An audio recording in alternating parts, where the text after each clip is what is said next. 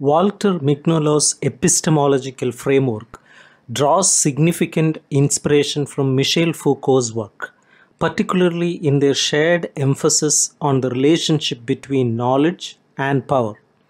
Despite this influence, Foucault's contributions have often been overlooked in Anglo-American epistemology, as they are frequently regarded as belonging more to critical sociology than normative epistemology. However, Foucault himself argued against reducing knowledge to power entirely, emphasizing a dyadic relationship where power and knowledge are intertwined but not synonymous. Foucault's analysis extended beyond the traditional spheres of application and discovery to include justification and explanation of truth regimes. He provided criteria for evaluating hegemonic and knowledges, suggesting that the latter, which emerge from local contexts, are less likely to impose hierarchical structures of credibility. Similarly, Mignolo explores the relationship between knowledge and power within the context of European colonialism, highlighting the damaging epistemic effects of colonialism and the resistance it engenders. His work offers new conceptual formulations to understand colonial knowledge practices and anti-colonial epistemic resistance. Mignolo diverges from Foucault in addressing Foucault's colonial unconscious, particularly his tendency to divorce the development of modern epistemes from their colonial context. While Foucault acknowledged the role of race in governmental processes, he did not fully integrate it into his analysis of knowledge. Mignolo's critical engagement with Foucault's concept of subjugated knowledges involves adapting and critiquing it within the colonial context. He emphasizes the need for epistemology to incorporate a geopolitical analysis of knowledge and advocates for border thinking, which challenges Eurocentric perspectives. Latin American philosophers like Leopoldo Zia, Enrique Dussel, and Mignolo have highlighted the hierarchical nature of epistemic judgment under colonial systems.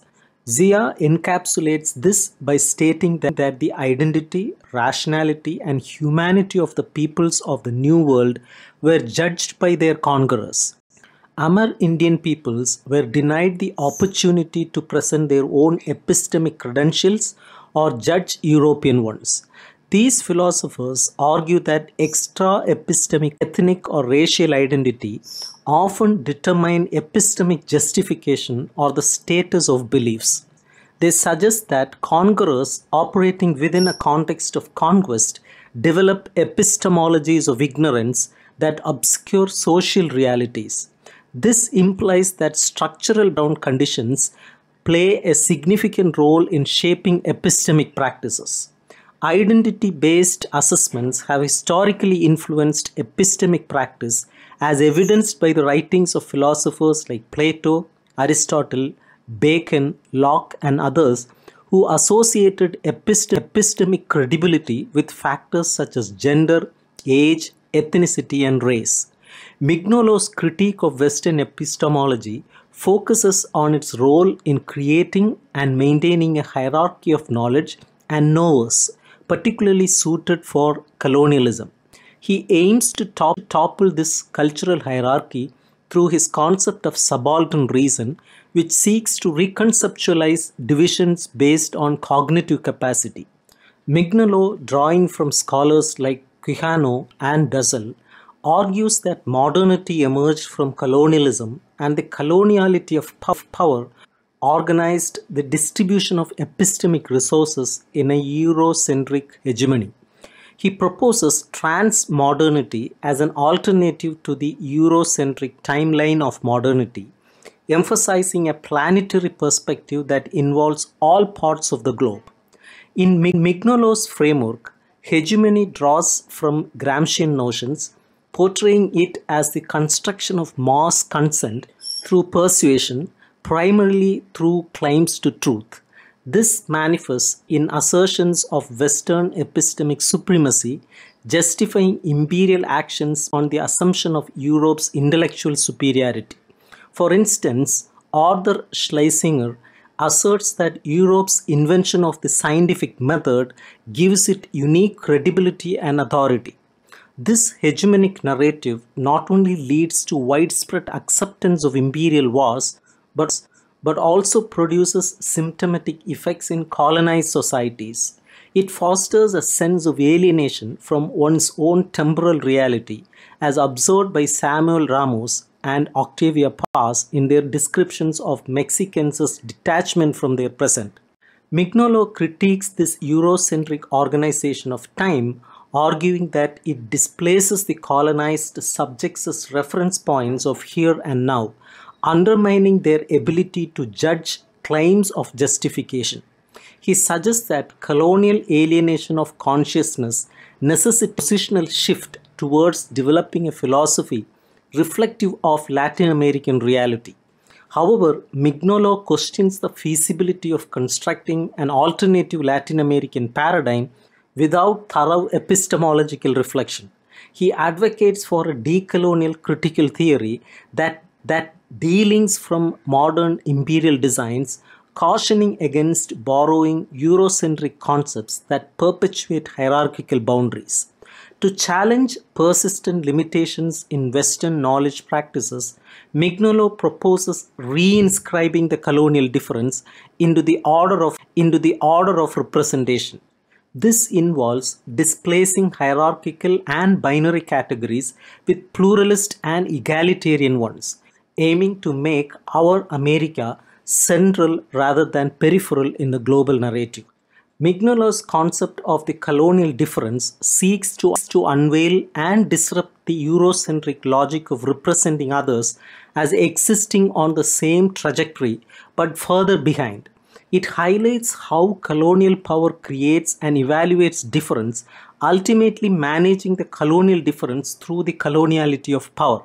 Alfcoff puts regarding the nature of the colonial difference as conceptualized by Mignolo. Is colonial difference as conceptualized by Mignolo an absolute or relative difference? Does it exist independently or in relation to Eurocentrism? Is it similar to race emerging solely from colonialism, or does it predate it, as Dussel suggests, with living labor and capitalism? In similar terms, what is the metaphysical status of this difference? Before delving into Mignolo's constructive efforts, Alfcoff positions his critique of Western epistemology within its internal debates. Western philosophy has increasingly criticized binary concepts and absolutist views of knowledge since moving away from positivism.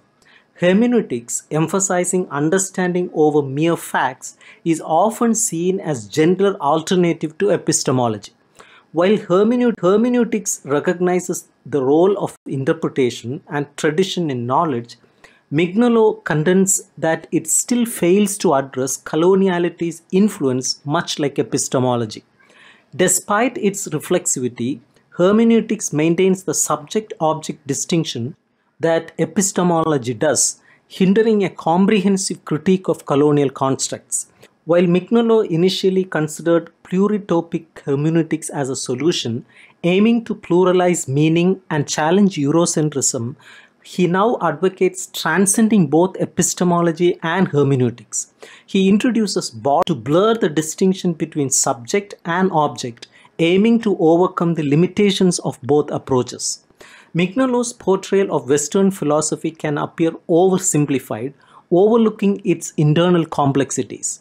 Yet, he argues that Western epistemology's resistance to engaging with non-Western thought necessitates transcending rather than expanding Western paradigms.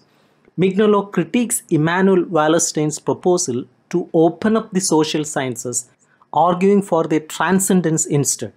Opening up without decolonizing risks perpetuating colonialism by maintaining dependence on North Atlantic epistemologies. Mignolo's central concern is that the European systems of knowing and representing developed within the context of colonial power dynamics. To disentangle his approach from colonial assumptions, he is diverging from traditional Western philosophical ideas.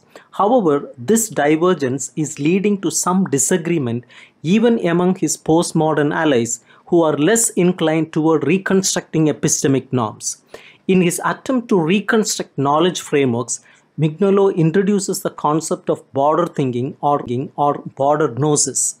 Unlike traditional concerns about justification and belief formation, border thinking focuses on how knowledge is normatively defined in relation to its others.